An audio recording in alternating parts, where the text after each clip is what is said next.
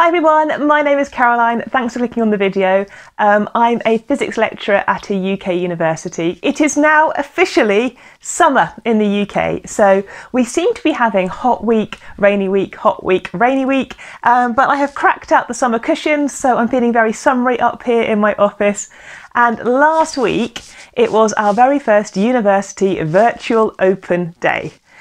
So I'm the physics admissions tutor, so one of my jobs is that I have to coordinate open days, and these are days where students come and have a look around the campus and essentially decide if they want to study the course and if the university feels like the right university for them. And typically these days for me are really good fun, but they are really busy. So I'm trying to coordinate prospective students seeing inside the laboratories, looking around the department, meeting current students, meeting current staff. We have subject talks they get to go to in the lecture theatres. I also am involved in giving the overall welcome talk to everybody who's visiting the university that day. We have a marquee up with loads of subject information, and then obviously the housing blocks are open, the accommodation's open, we've got the sports centre open. So yeah, it's great fun. Usually my day involves running around, giving talks, making sure everybody's okay, answering lots of questions about student admissions, so what grades are needed, how the course structure works. But yeah, usually you'll see me with a clipboard sprinting from location to location, and at the end of the day, usually I've had a really good day, but I'm quite tired. Last week was quite different. Now, because of this horrible global pandemic, we can't have students visiting our campus at the moment. And that's really tough. You know, I can't welcome students into the department. I can't show them around the laboratories and the facilities at the moment. They can't come to see what the campus atmosphere is actually like. So the next best thing we can do is a virtual university open day. And actually, I think there are some pretty big positives to going to a virtual day, and I hope actually they continue even after this horrible situation is over. I think having a mix of virtual open days and physical days where you can actually go to the university might be really good for students. So yeah, let me chat you through a little bit about, from a lecture perspective, things to do to get the most out of a visit to a university by using one of these kind of virtual days. So the first benefit, I guess, of the virtual university day is you don't need to go anywhere. You can just log in from the comfort of your own home, from your garden. You can be out and about and still be able to log in and see stuff. And that's really good, because one of the challenges with going physically to a university open day is trying to see everything in a very short period of time. You know, typically you have a lot of things on your checklist that you want to see when you visit a university, and it gets even harder if you're trying to see more than one subject. So when we do all like the timetabling and planning at the university for our open days, we try not to put subject talks at the same time where we think students might be interested in both of those subjects. So we'll try to avoid having the physics and maths talk at the same time. We'll try to avoid having the physics and engineering talk at the same time, because they're often subjects that students are trying to decide between, and they want to go to both of the subject talks. And typically we'll put on more than one subject talk a day to try to help as well for students visiting the campus at different times. Now, if you're going to a virtual day, the talks are most likely going to have been pre-recorded. And that means the university will be putting them up on the internet, and they'll be available for a period of time. And so when you're planning your day, actually it gives you a lot more flexibility to watch these talks at a time that suits you, which I think is actually a really good thing, you know, really useful, and doesn't make it quite such a busy, stressful day. The only thing to check is when the university is going to take that talk down.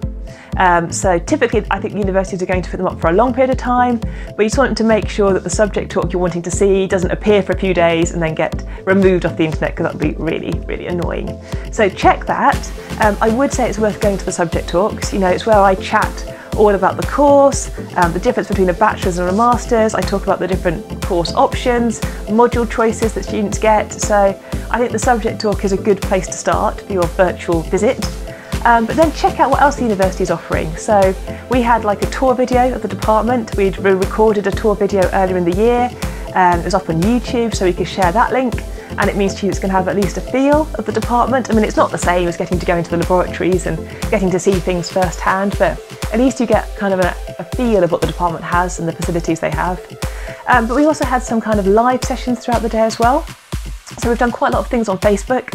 So we have live Q&A sessions on Facebook, and for the open day we actually had a live webinar So we use Zoom. Everyone seems to have their favourite interface kind of virtual tool at the moment. But yeah, we had Zoom, which was fine. And the way it worked was that I chatted with the maths tutor and the foundation year tutor, and we were all together in the same virtual room. And then we had somebody from central admissions team, and they coordinated questions coming in from the students to us. So the students were live typing their questions and we were live answering them. And it was good, you know, it was really good. I think we had 45 minutes and we probably could have chatted for a lot longer. And then what happened at the end was any outstanding questions, we shared email addresses, and then students could send in their questions still by email, and we would still get back to them with an answer. And I think that video's gone up online this week. So again, it means that students who weren't able to watch it on the day can still log in, and hopefully we answered some of the questions that they were interested in. So it was good. It was really good fun. What else did we have? We had housing and finance chats going on. We had like a student buddy system where you could log in and chat to somebody who's already a student at the university and see how their experience has gone and what they found to be enjoyable and challenging. And actually, as an admissions tutor, it was by far and away my most relaxing open day.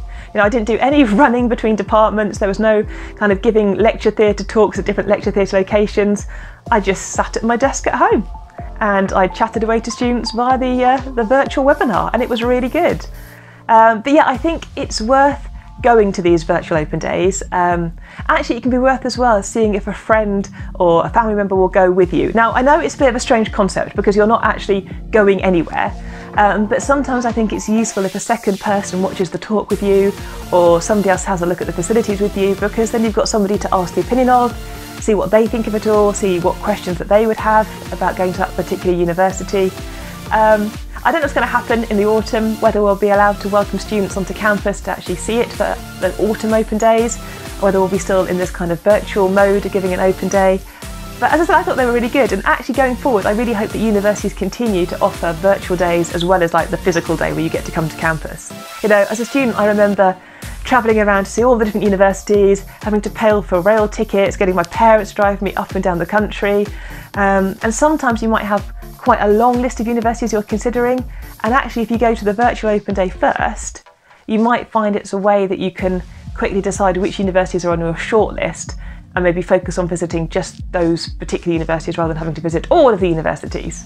So yeah, I mean, if you're going to virtual open days now, I'd be interested to know what you think from the kind of the student side. Are you enjoying it? Are you thinking you're seeing enough about the university to help you make your decisions? As I said, from the academic side, it was good. I enjoyed giving the subject talk. We pre-recorded it, myself and the departmental head, and then a bit of editing together, and it was ready to go. And then we had the live question and answer session, and then we had all the departmental tours. We also made some videos, links available that kind of give you a feel of the subject and actual techie details and kind of fun physics areas that we might be exploring within the degree programme. But yeah, I really enjoyed it. But yeah, so coming up for the summer, I've got lots of stuff planned for this channel. So I thought we could have some videos covering things like discussing science with the media, how you interact with the media, research grants. Thank you for the suggestion in the comments about research grants. It was on my to-do list. It's a big topic about how we finance our research, how we finance students, how we win money in order to be able to do our research. So that's definitely on the list of things coming up. I thought we could also chat about whether a PhD is the right option for you or not the right option for you. And obviously we need to talk about modules, how you pick your modules for the semester ahead. And then maybe towards the end of the summer we'll have a little bit of chat about CVs and CV preparation. But yeah, loads of stuff, loads of good content coming up hopefully. So if it's the kind of thing that interests you, or you're interested in university life or what academics do or student matters, do hit the subscribe button. If you've got any suggestions or comments of things you'd like us to chat about, just drop them in the comments below and I will keep a lookout for things that are coming in. But thank you very much for subscribing to the channel if you already have. If you're new, please do. It's good fun to have an academic community building on YouTube. But look after yourselves, have a great week, continue to stay safe. The situation out there in the world is still really difficult at the moment. So look after yourself, be kind to yourself. If you're going to any virtual open days, have fun. Let me know what you think in the comments, whether you're enjoying them or not. And I'll see you next week with another video. All right, bye.